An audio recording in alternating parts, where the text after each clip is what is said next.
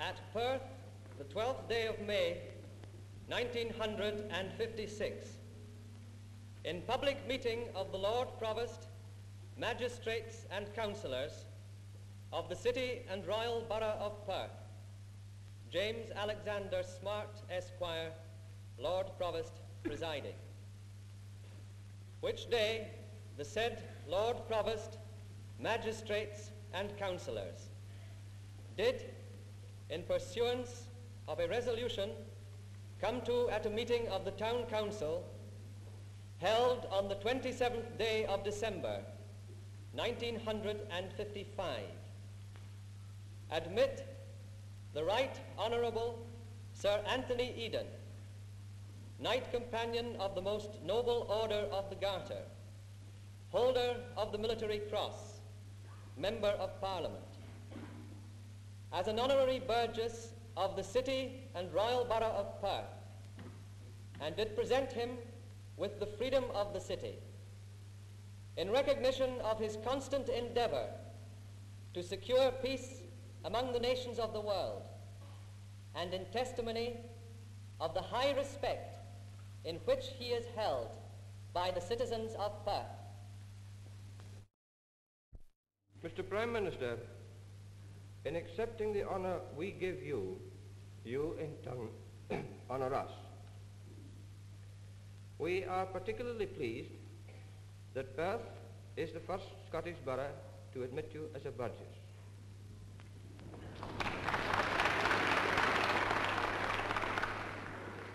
We trust that in the days to come, when the great burdens of office weigh heavy, you will recall with pleasure this day,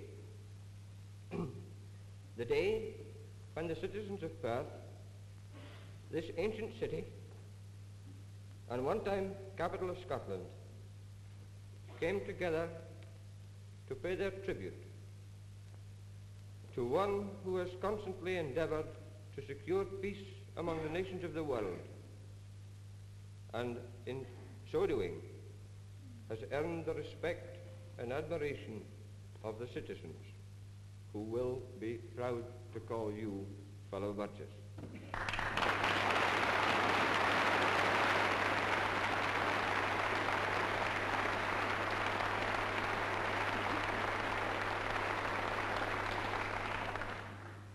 In humble duty, in the name of the citizens of Perth, and by the authority of the Town Council, I tender to you, sir, the freedom of the City and Royal Borough of Perth.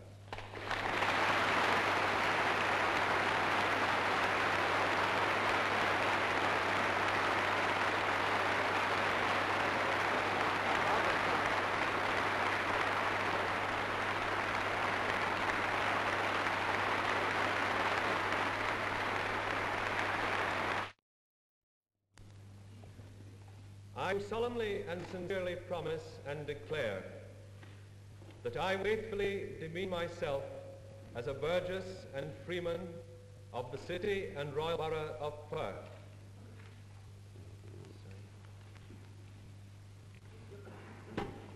I got mine, yeah. You may have one here if you like. They're more modest.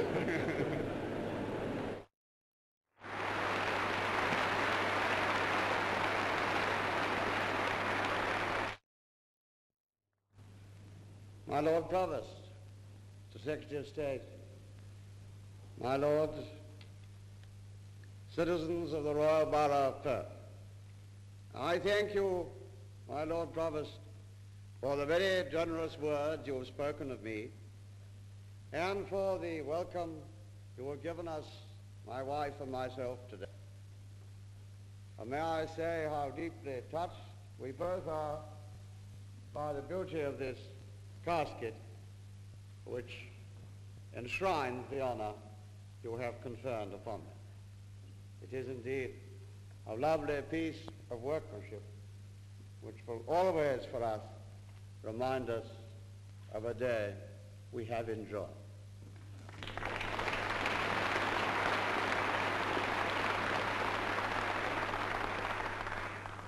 Sir, to be enrolled as a Burgess of this royal and ancient borough is a high honour, particularly as you have appropriately reminded me, for one born across the border.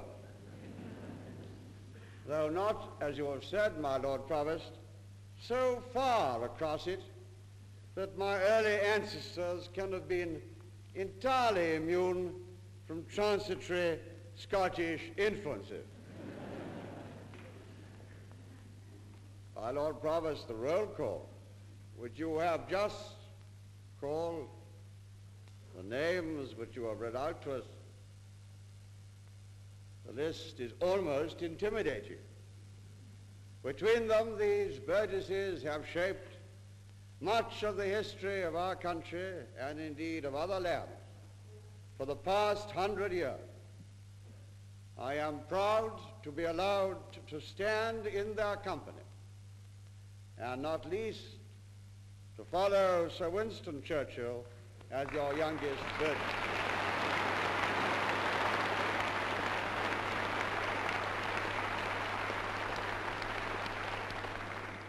I know also that you could have added other names to the list you read, for you and your predecessors have not confined your selection to members of Parliament.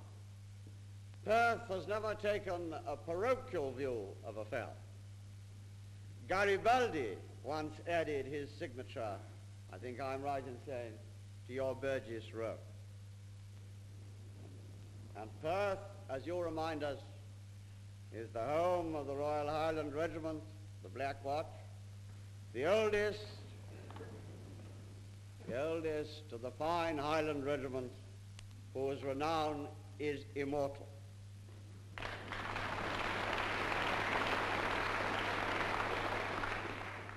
My Lord Provost, perhaps I may mention my first contact with the Black Watch. My Lord Provost, I have spoken of the past. I share with all Scotsmen a deep respect for history, which your countrymen have done so much to fashion and to illuminate. But the greatest part of this respect springs from the thought that the act of each one of us today shapes the history of tomorrow.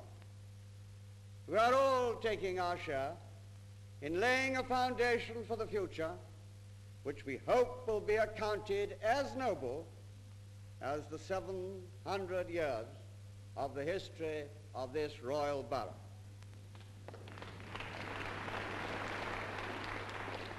No, my Lord Provost, when sometimes one reflects, my Lord, to the citizens of Perth, all prosperity.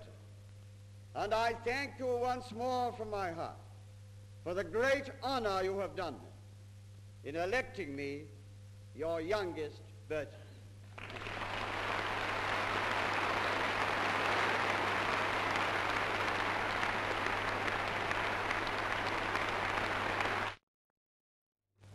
Ladies and gentlemen, will you please stand?